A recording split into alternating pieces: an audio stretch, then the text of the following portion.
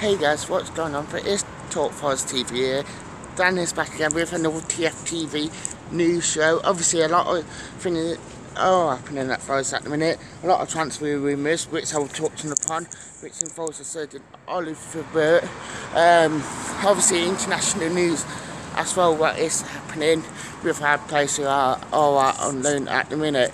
Obviously it is quite a lot going on. Obviously going to start with the international news. Obviously Jamie Ward was on the receiving end of a 0-0 draw last night against Switzerland, which means they are at the World Cup.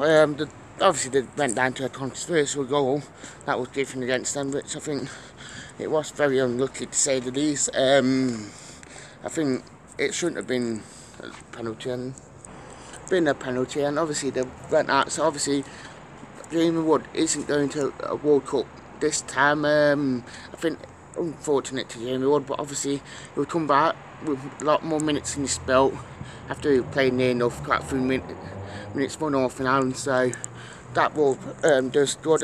Obviously a couple more players were out with Randall. They have came back to Forest after the international duty. We were expecting Jason Cummins to not be involved with Scotland as much. Darryl Murphy obviously is set to play for Northern Ireland tomorrow in this crucial second leg. Hopefully he does get to the World Cup. So obviously that's all the international news at the minute. Obviously we also have Burke and Appiah are on international duty, so we're waiting to see them too. Transfer news, right. Obviously this is news off the block for me today. Obviously, it's been said last night in the evening post by Paul Taylor. It has been stating that Forest are looking at a couple of players, especially in goalkeeper and centre half. Obviously, Forest's biggest problem this season has been at centre half and in goal. Obviously, it's looking strengthened. Don't get one mention. I've been playing well recently, and I think them two are forging a real good combination in centre midfield. Centre half I meant. But I think obviously he is looking for another centre half. Obviously Jack Hobbs isn't really matched for it. Obviously he hasn't been for the past couple of years, and he's injured again. Obviously Matt Mills is another option in there, but Mark Wolverton is looking for a couple of centre halves or defensive players to actually boost that area, because obviously we have got a load of midfielders but not any defenders. So obviously they are looking at a few targets, and hopefully we do get some in January. Obviously Forest are going in after that Frederick Sauer from Brandy. Obviously it's the target, it was the target in the summer.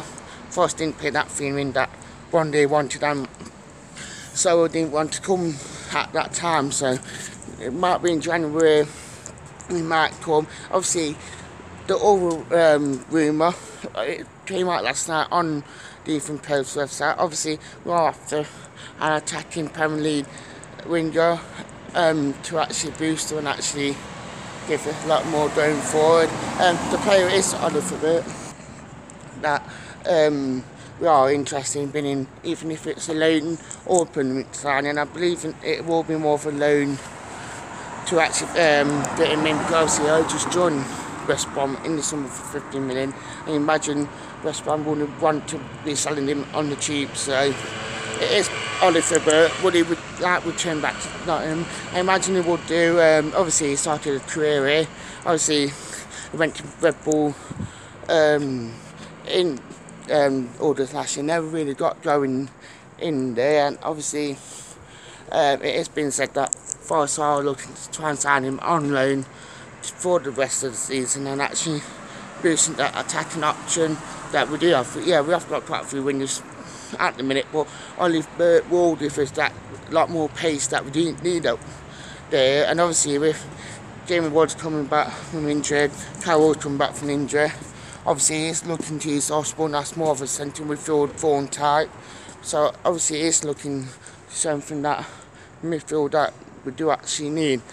Other targets, they haven't been much more elite type, but obviously when we do find that, I will be straight telling you guys. Thank you for watching Forest TV. Please like, share, comment, subscribe to the channel. And actually thank you and goodbye.